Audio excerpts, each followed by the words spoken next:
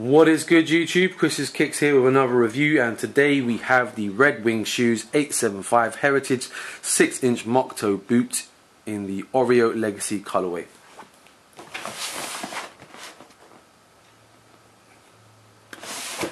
Okay, so I have been after a pair of Red Wing boots for quite some time, but I have been putting it off as they are a very expensive piece of footwear. As you can see from the size label, these retailed at £240, £239, and they virtually never go on sale. So I've been holding off just for when I had some extra cash. I didn't have some extra cash, but there was an offer I couldn't refuse. A site in the UK, End Clothing, had a coupon code that provided 20% off site-wide as a spring 2016 summer promotion. So I used that coupon code, and that dropped these down from around £240 to £191 or £192. So almost £50 off a pair of Red Wing boots. It was an offer that I couldn't refuse, and I had to pick these up. For those of you that are unfamiliar, Red Wing boots are apparently a very high quality manufactured boot, very durable, very good quality, and a very old company. So first off, let's get into the box. You have a grey and red box with the sizing information on one side. You have a red back to the box with Red Wing Shoes. The Red Wing Shoes logo on one side of the box. And on the roof of the box we have Red Wing Shoes, established 1905. And on the opening side you do actually have a carry handle. But this side isn't very secure, so I suppose you wouldn't really carry them like this, otherwise the box is just going to fall open anyway. Let's get into the boots.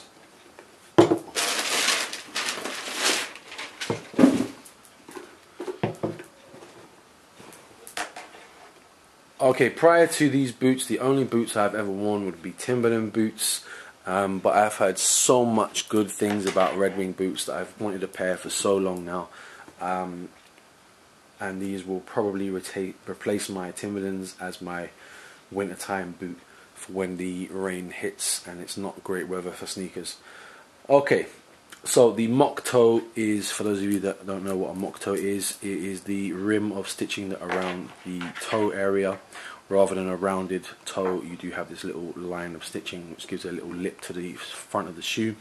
The Oreo Legacy, I believe that is the colorway, and the model number of 875, I believe, is the original version or original silhouette of this shoe that Red Wing produce, and it is the one that I've liked the most. They do have darker variants of this colorway, well, not colorway but model, no, not this model. They do have different model numbers that are almost similar to this with a darker variant, but yeah, this is the one that I have liked the most. Alright, the leather of the shoe is out of the box quite stiff and rigid, but I did go into the store and try a pair on, and the pair that I tried on in store is super soft. So I do understand after maybe a month of wearing, the leather quality kicks it in, and these will soften up and become like a second skin, a super soft footwear. So I'm really looking forward to breaking these in and seeing how soft they become. You do have, I believe it's oil stained or oil treated leather to provide that water and stain repellent, which gives the shoe a lovely faded look in some areas. So as you can see, just around this area it's a little bit lighter than the rest of the shoe, and you'll probably with wear see the upside of it being a lot darker than the lower part of the shoe. Red Wing do sell treatment products for the shoe, and I believe for this model they recommend the mink oil treatment, which is like a little metal container containing the mink oil, which you, I think, rub into the leather. For the moment I'm not going to treat the shoes. I'm going to let them live for maybe 6 months to a year, let them break in, and then give them a bit of TLC to revive them, because I want to see how the patterns of the shoe sort of fade and bring character into the shoe once it starts creasing. Laces provided with the shoe is the sort of typical orange and orange and yellow boot laces. Not the greatest quality of laces. They're quite stiff and quite thin, and especially the end part, which I don't tie my boots up. Then we need to clear my throat. but the plastic that was used for the end of the lace is super soft and bendy. It's not a proper end of lace.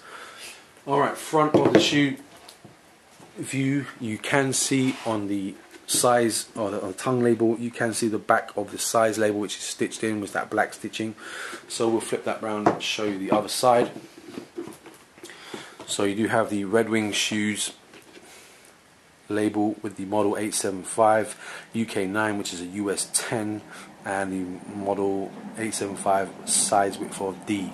Apparently they do come in different widths, but I was only able to find the standard width online. Medial side of the shoe, pretty similar to the lateral side. You do have this nice contrasting stitching in both white and black all around the shoe. It gives a nice sort of flow to the shape of the shoe.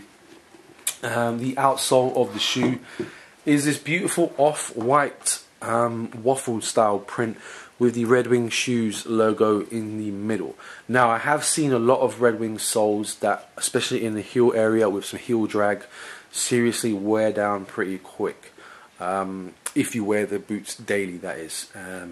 But from what I understand, Red Wing Shoes provides a repair service for all their boots. I haven't looked into prices, but you can, unlike most other boots like Timberlands and such, you can get these shoes resoled.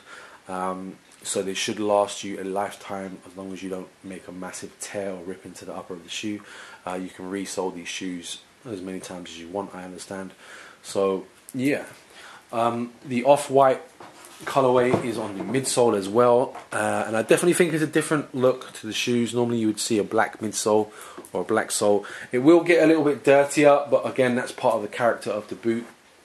On the lip of the shoe, we do have the opening of the shoe. You do have a slight little lining around just to give it a little bit of comfort on the back of your tendon, your Achilles, around the area, back of your ankle. Now, one thing I want to talk about is sizing for these boots. I have seen some different information online. A lot of people, when I was researching what size to buy, suggested going half a size or even a whole size down from your regular boot size, because they said these shoes fit quite big and they do break in and become a lot softer. Now, I went to the Red Wing store, tried on a pair. The pair that I went for was half a size down in the store, and the toe area was excruciatingly tight. So this little area around here was pinching in so much that I was definitely not going to wear half a size down. Room space, my toe was pretty much close to the tip of the shoe. I like a little bit more room in the toe box, so I went true to size on the recommendation of the Red Wing salesman, who said that the side of it that I was feeling pinching was a little bit too much than what it should be. So I went true to size. Now, some of you in a moment are going to start crying and screaming at what you're about to see next. Basically, when I tried the pair on in the store, they must have been tried on a lot of times because they were quite soft and it was pretty easy for me to get my foot into the shoe. And then when I ordered the pair online and these shoes arrived, I was not able to get my foot in there at all. As you can see, the area where the foot or the shoe opens for you to actually get your foot in is super narrow. There is virtually enough space for me to fit my hand in there, and there's no way I could fit the heel of my foot and the width of my foot. I've got quite a high arch anyway. There was no way I could fit my foot in there. I tried for at least half an hour stomping the foot, and I was actually considering going to return the boots and get half a size up and go up half a size. And I was just in the verge of packing up the box and sending them back, and I put my foot on the heel of this, on the bottom of the shoe, and I could see that the way my foot was lining up with the shoe was almost a perfect fit.